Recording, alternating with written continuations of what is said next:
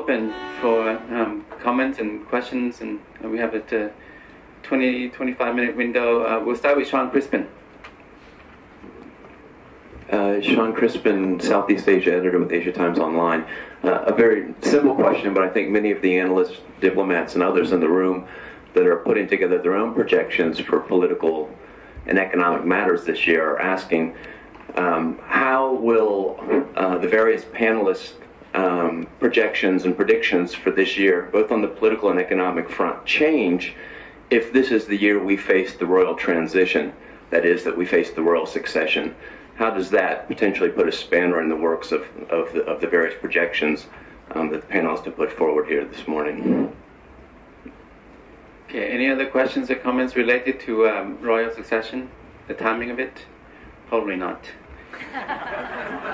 So anyone on the panel? Jaran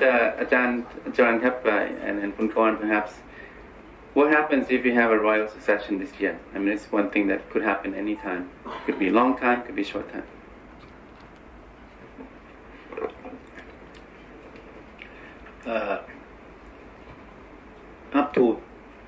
Up to the present, Thailand never play major role in international community. 1,000 years until now, we just have only one or two Thai who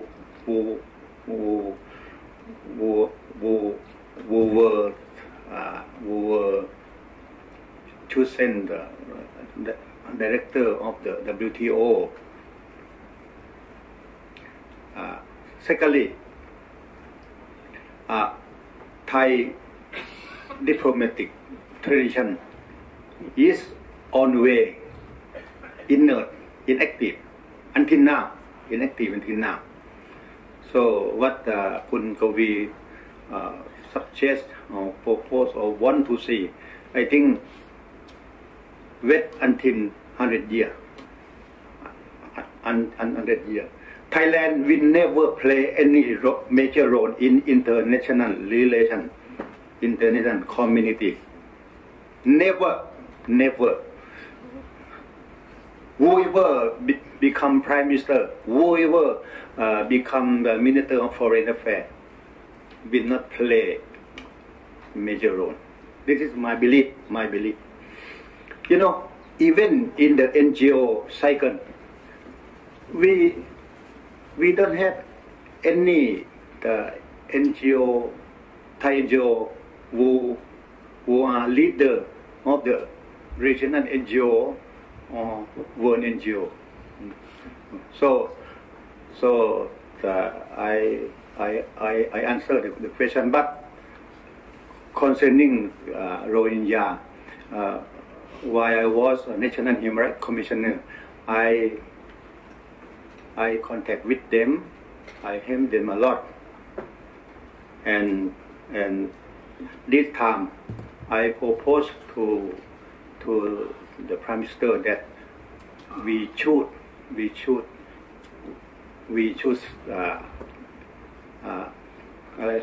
allow them to stay for a while and set in a camp, temporary camp, because now Muslim organization or Muslim community in Thailand pay attention, and you know, Chulalongkorn cry, and they invite or they ask the Muslim people to keep food, keep clothes. So if Thai government try to push them out, it's not good. So should allow them to stay for a while. And because Malaysian government, Malaysia had already welcomed them, I think 30,000 small Rohingya. So Malaysian government do not want Rohingya anymore. But now Rohingya they they come to Thailand to the south because almost all of them have husband or father in Malaysia, so they want to go there. So it takes time to talk, to negotiate with the Malaysian government, and the third concerning the deep south crisis. I always say since the beginning that this time, if we do not allow them to have autonomy or to have independent autonomy,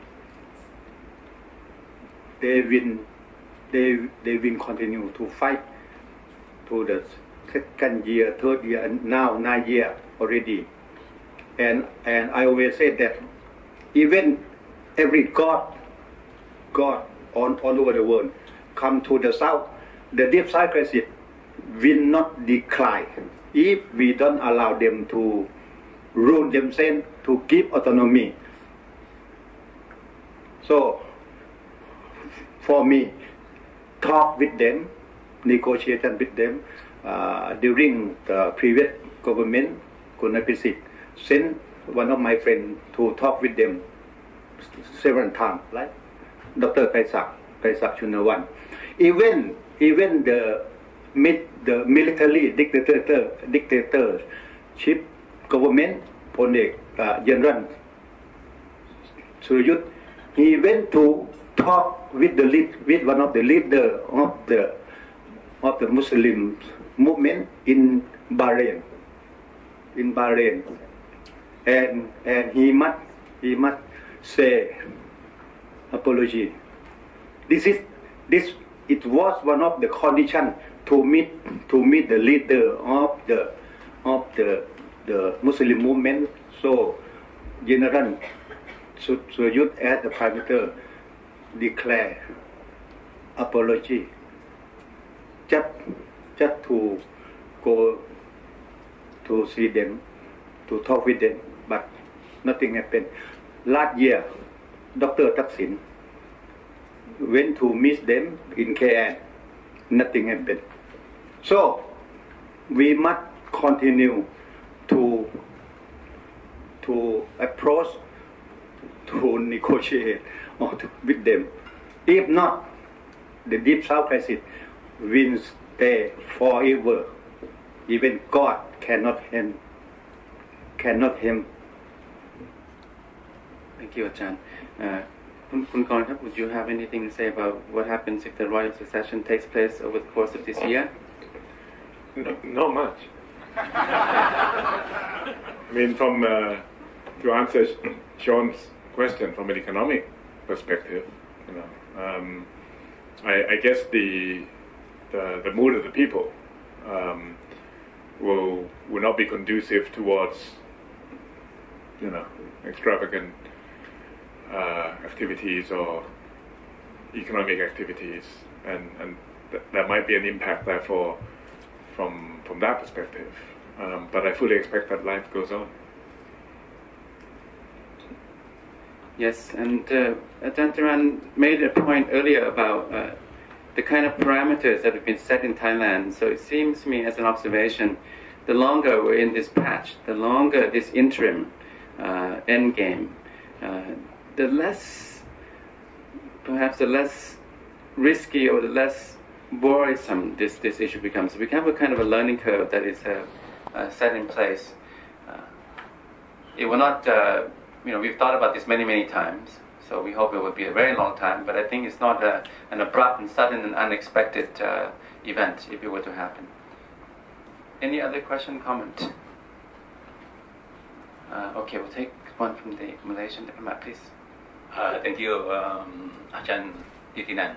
My name is Norzuddin from the Embassy of Malaysia. I think you coaxed Kun Kavi to talk a little bit about Malaysia vis-a-vis the situation in the southern Thailand. If I may ask Kun Kavi to oblige to talk about a little bit about the government's policy pertaining to this issue. Thank you. asked the wrong person. I mean, you should ask Dr. Jaran to answer the situation in the south. I think Thailand made a big mistake trying to solve the southern problems under the leadership of Thaksin, who has the tendency to do his own way, Thaksin style. I mean, not the Gangnam style. I think that's why it's caused all the obstacle. That much I can say. And I think Malaysia's role is very, very important. The fact that the current government has open arms trying to offer help is a very good step. But I think much more tangible cooperation long-term along the border among the military, the intelligence, and the dual citizenship are equally important. I think if that has been in place and strengthened, that will help tremendously.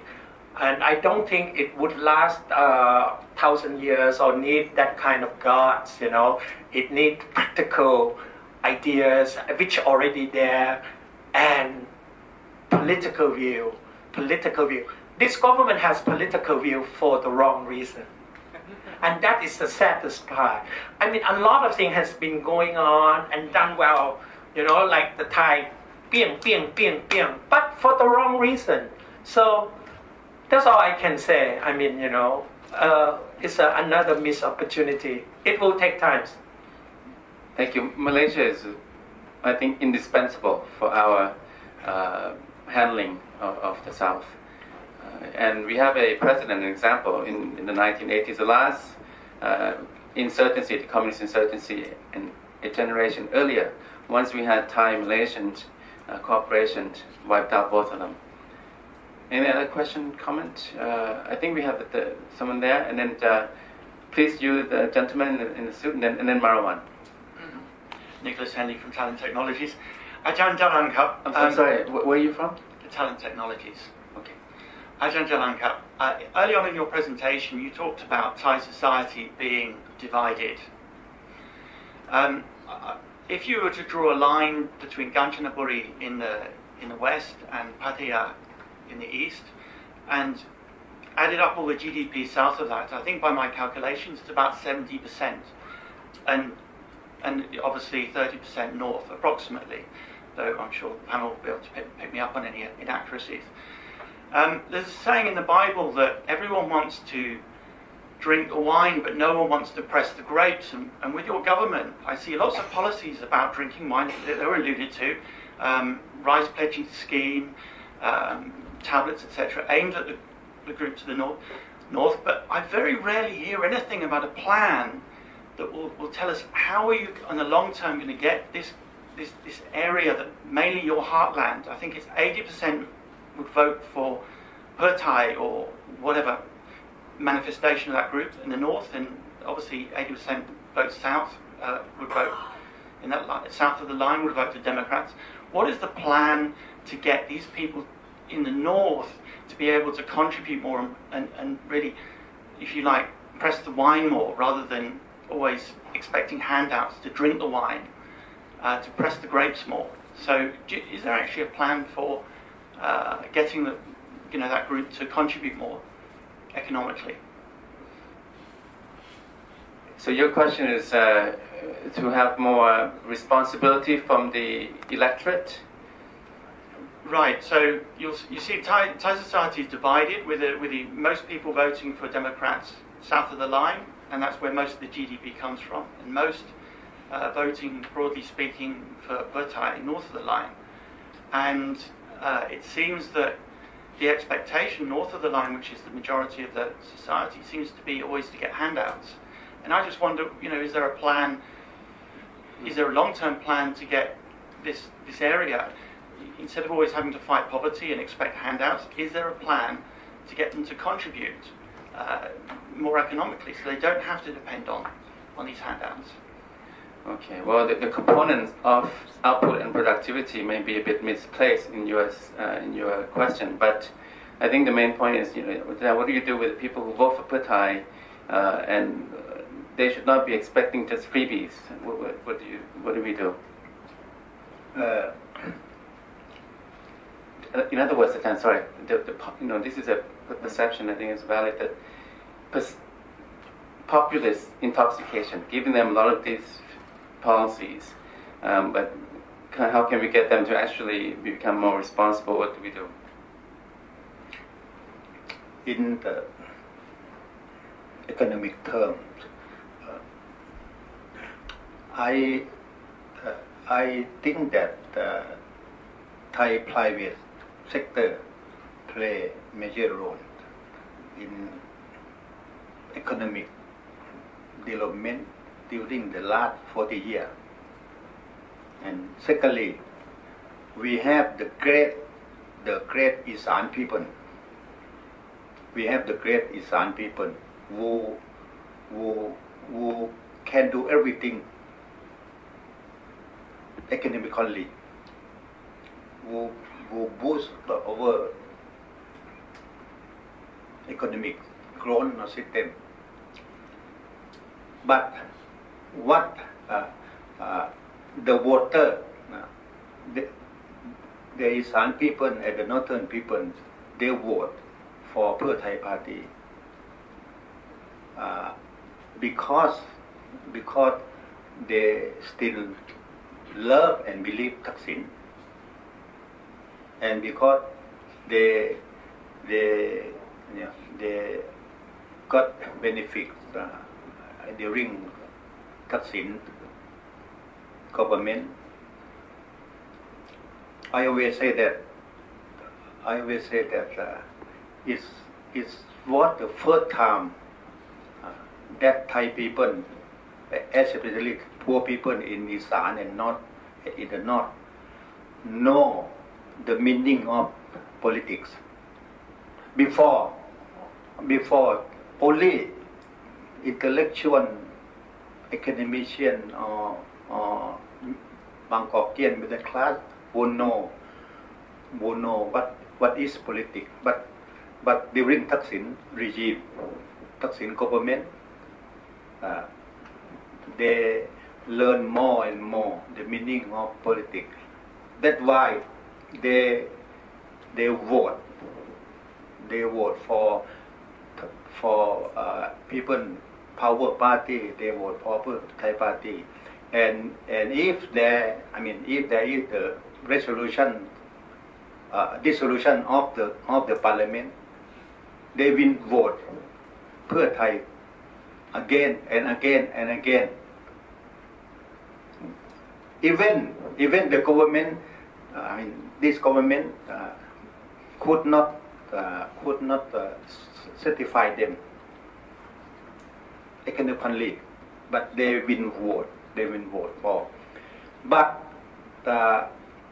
during the last 18 months, government policy, public policy, both in town, in Bangkok or in Isan, in the north,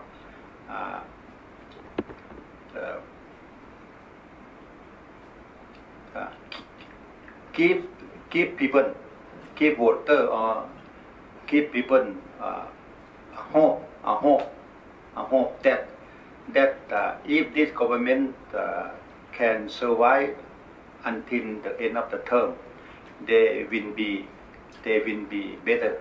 They will be better, more and more.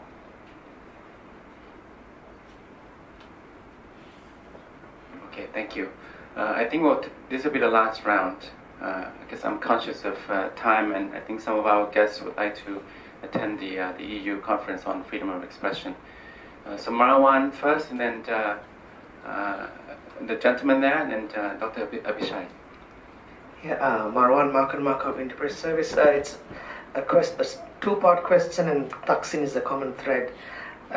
Korn, you basically said, and I think even Jaran said there was political peace last year, and one of the reasons was the government had common sense to not push the constitutional amendment issue, which you said was going to benefit Thaksin. So would you, at the end of the day, if you look at the political problems that have undermined Thailand, they're always centered around emotive issues. And do you think the constitutional issue was the central emotive issue that could have exploded had the government pushed ahead with it? That is my question to you and even Ajahn Jaran. And to Kun Kavi, also a Thaksin-related question. You talked about Dawai. Could you explain to me why this government, and clearly Thaksin, is so dependent or bending backwards to appease Ital Thai? That's a Dawai-related question. Okay, we'll take the other two comments or questions now. Gentlemen, please. Yeah, Jamie Woodward, UBS Investment Bank. Just very simple, really. This reconciliation that we're meant to be seeing between the two parties, red and yellow, doesn't seem to be going very well. Is there any chance we could see any reconciliation on the horizon? Apichai, Independent Development Consultant. Maybe this is towards Kavi, but any other panelists are welcome to add their comments. I'm looking beyond the borders, but because we are part of ASEAN. 3 ASEAN countries are going into elections the next year and a half. Cambodia, Malaysia, and I think Cambodia and Malaysia this year, and then Indonesia next year. So how would the landscape change if there are changes in the political leadership there? So a few questions on the Thaksin in a way, the Ito-Thai connection, whether this is something fishy.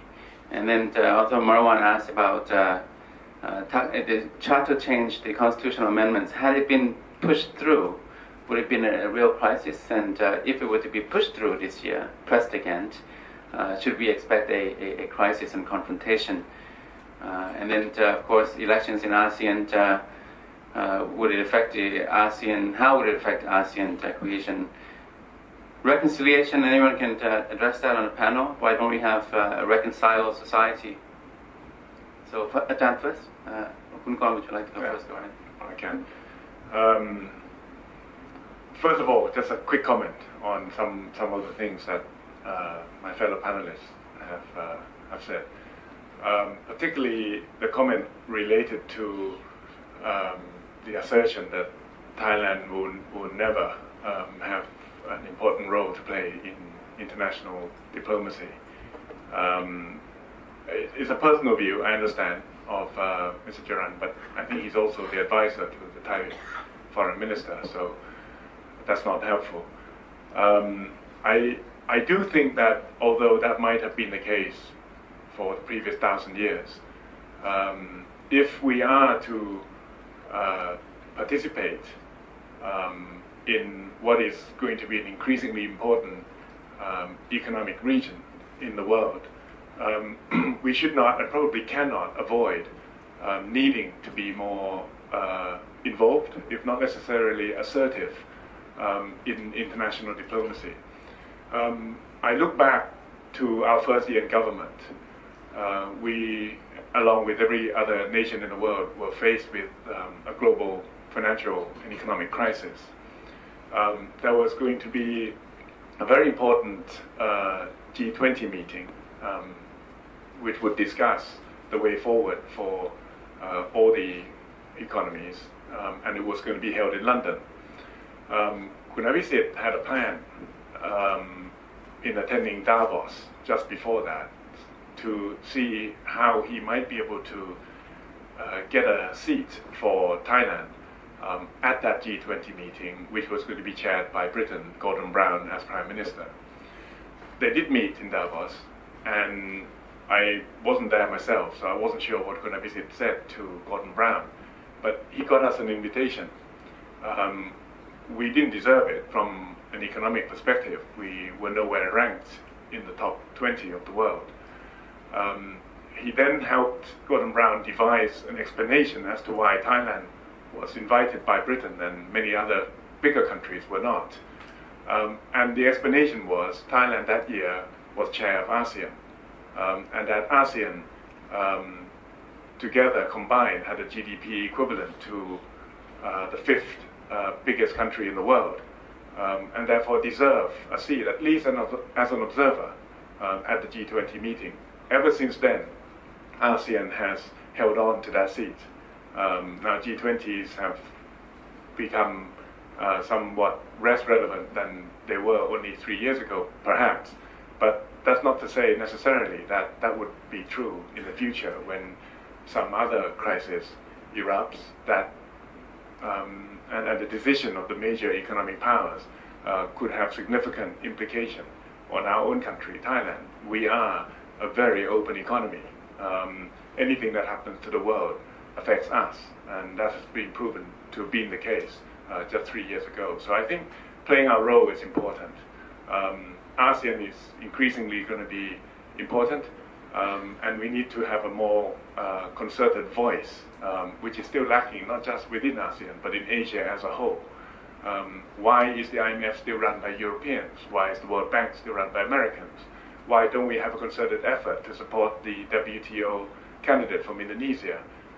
Asia doesn't have a voice, and I think it is not being represented, therefore, according to its economic status, and in my opinion, that should change. Anyway, we're not in government, we have to wait. Reconciliation between parties, you said. The problem, Jamie, is that the yellow shirts are not represented by a political party.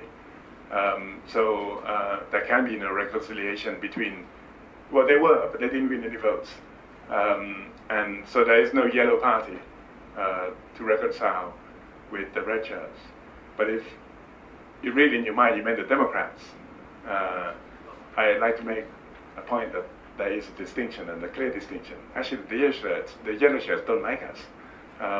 So from that perspective, if I may ask that question from the perspective of Democrat and Pheu Thai reconciliation, there need not be reconciliation.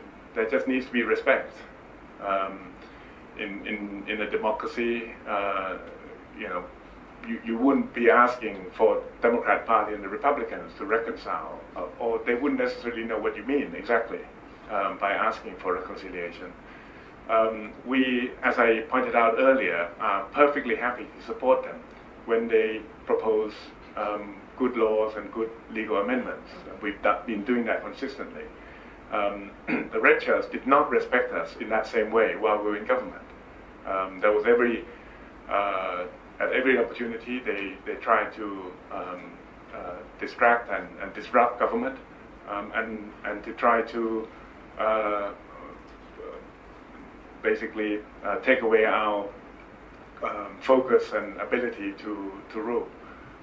We don't do that. We haven't been doing that for the past year and a half, and I think that's reconciliation enough from us. I am intrigued by Kun Jaran's very first comment. I wrote it down when he said that the UDD or red shirts are not pro-Thaksin. It hasn't. Everything else he said subsequent to that was inconsistent with that initial statement.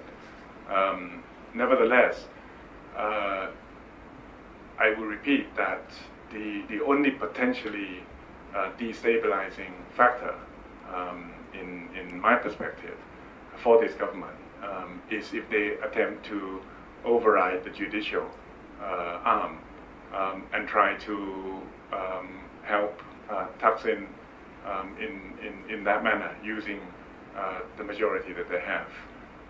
Other than that, I think we have to grin and bear it, and look forward for future opportunities where changes may be possible through the electoral process.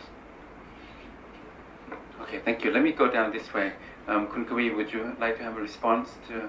Well, I really don't know the answer, but I think to save the Tawai Deep Sea project, which required a lot of funding, that's the only way to turn it G2G. And in fact, I think it was a miscalculations, because the Japanese, supposed to be the biggest source of investment, has not yet made any commitment. And I think the commitment will not come in a long time, given the current tension between China and Japan, and Thailand's position and close relation with China. That would be my answer. Apichai question is very interesting. I think political landscape within ASEAN has changed considerably. Maybe a lot of people didn't realize it or see it tangibly, because the change in ASEAN has never been so dramatic before. In 1998, it was the transformation of Indonesia, the biggest country of ASEAN, and the democratization has been going on very well. From the lowest denominator, Indonesia has become the largest denominator, pushed through all these ASEAN Charter, political security and cooperation. That's what we have now. Indonesia wants to see ASEAN in the global stage, join the communities and all that. And now it's Myanmar's turn.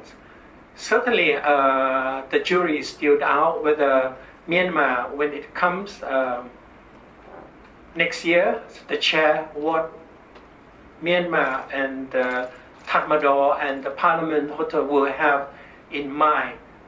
But having close dialogue with some of the leaders, I just think that Myanmar will dazzle ASEAN with its political and economic reforms. Here is the reason. For years, since 1997, Myanmar has been condemned as a black sheep of ASEAN. Now, it seems to me that Myanmar leaders have the confidence that it's a time that we can show ASEAN some of the positive developments. Sai Muk Kam, the vice president of he's a Chan of Myanmar, told me in a dinner table, said that, political reform is good for economic reform. And for me, that was a very bold statement. In fact, 2 months ago, federations of Myanmar tourists have visited Laos to exchange views and ideas or plan to promote tourism. And one of the biggest ideas the Myanmar delegation gave to Laos is that open up politics is good for tourism.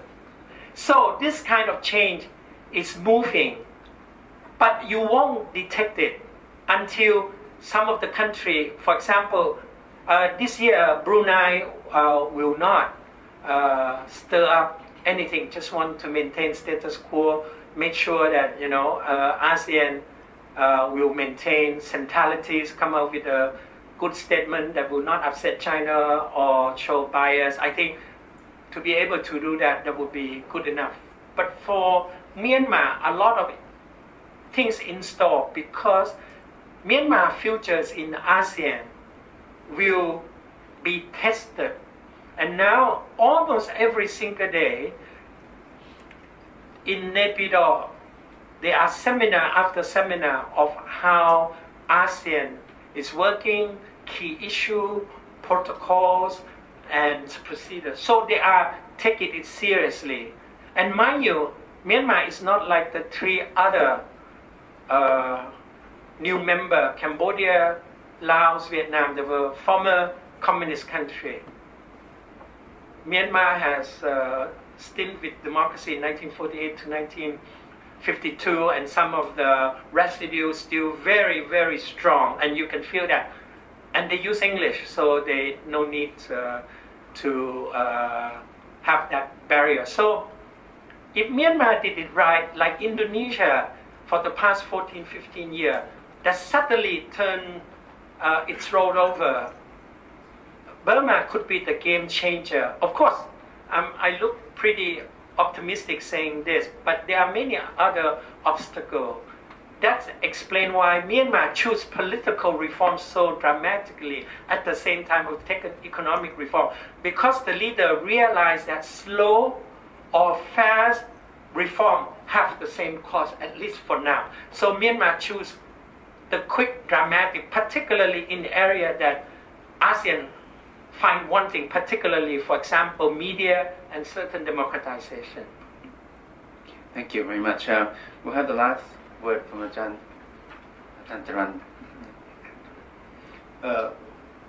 Red and yellow will not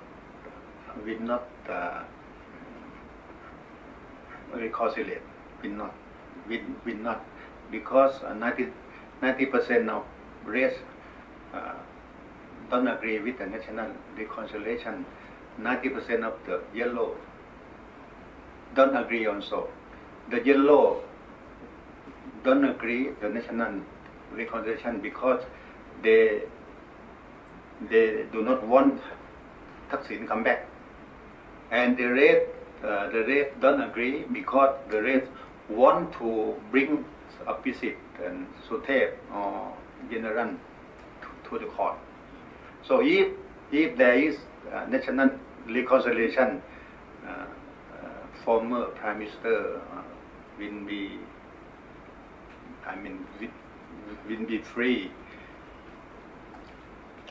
and the yellows also are afraid of Thaksin, so they always like Democrats party leader Kun Abhisit always says for Thaksin, for Thaksin, for Thaksin, for Thaksin every day.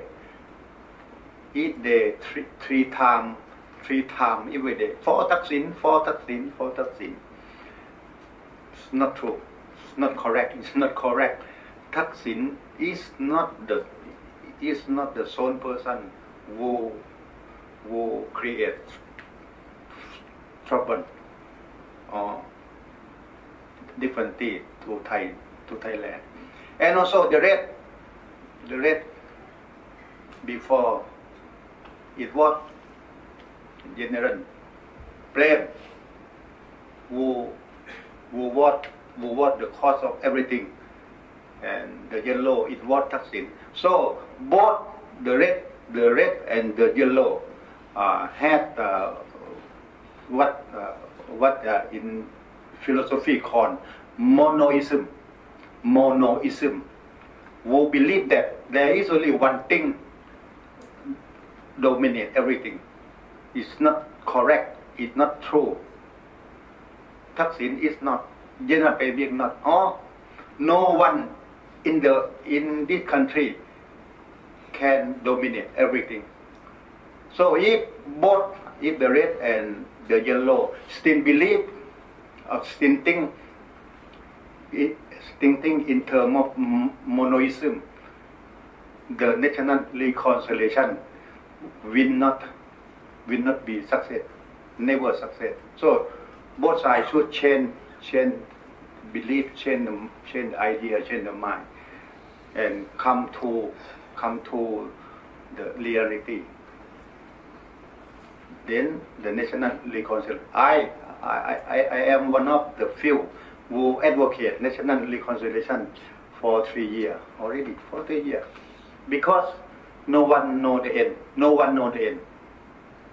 No one in this country know the end between the crisis between the red and yellow, because the crisis red and yellow nationwide and deep to the family. Almost every family, husband red,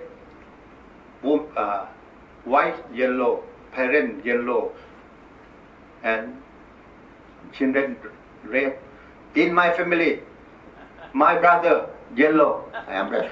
Almost, and never happened in Thai. Never happened in Thai history. Never happened in Thai history that the conflict between yellow and red prevent everywhere and deeply to, in the company in office. Those who work like a fifth floor, sixth floor, 70% are yellow. Those who work from fifth floor, fourth floor, third floor, 70% are red everywhere. And Kunanan Panyayachun asked one of my friends that how big the red movement, and I told him that if you met Kunanan Panyayachun, you ask him that how many your domestic worker. If he said, if he answered 3, 2 of them, all of them are yellow, or are red and you are yellow. Everywhere, like this, everywhere. So, national reconciliation will not be success. At least in this 5 years. This 5 years, no national reconciliation. I assure, I confirm. May I? Thank you. I think it's rather depressing hearing all of that. Although I do admit, for some reason, it's true. It's usually the parents who are yellow and the children are red. It's usually the wife who's yellow and the husband is red. I don't know why, but that's the case. In any case, I think when we talk about reconciliation, most of us who are neither red or yellow, and I have to say I'm one of those, we define reconciliation as being when there is no more red and yellow, not when red and yellow see eye to eye. When there is no more red and no more yellow, just like 6 years ago. That, I think, is the true definition of reconciliation for a lot of times. And one of the problems that is the case, if I may, is that I don't think either side defines sufficiently clearly what it is they want. I mean, what do the Reds want? What do the Yellows want, other than to defeat the other? You talk about monoism, and you talk about Thaksin not being the be-all and end-all to all that is red. But actually, you have to admit that you don't communicate that very well as a movement, because it's almost impossible to distinguish Thaksin's interest from Red's interest, from Pheu Thai's interest. Everybody effectively is sitting on the same side of the boat. And I'm very sympathetic with any idealistic or ideological goals that either side might have. But perhaps over time they will become more clearly defined and distinct from the interests of Pheu Thai as a government and distinct from interests of Thaksin as a person. And once that takes place, I think we can move towards acceptance and reconciliation. But if it's all banded together, I think I agree with you, it is very difficult. Well, Jaran, you said 5 years, right? So at least beyond 5 years, it's still possible. So I think it's fitting that we've come back to this, the color-coded divide between red and yellow. On the other hand, there's now space that we didn't have before for some movement, for Thailand to make some forward movements.